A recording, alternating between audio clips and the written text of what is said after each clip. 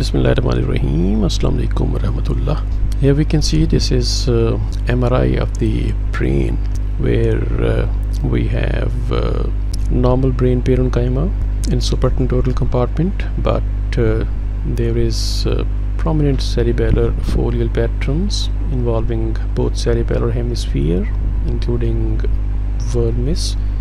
We can see folial patterns and subarachnoid spaces are prominent in this region, and we can also see there is significant reduction in the bulk of pons and middle cerebellar peduncles.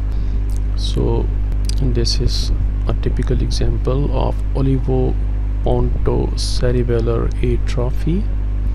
Here we see brain parenchyma in supratentorial compartment, which is normal, and there is normal ventricular chain.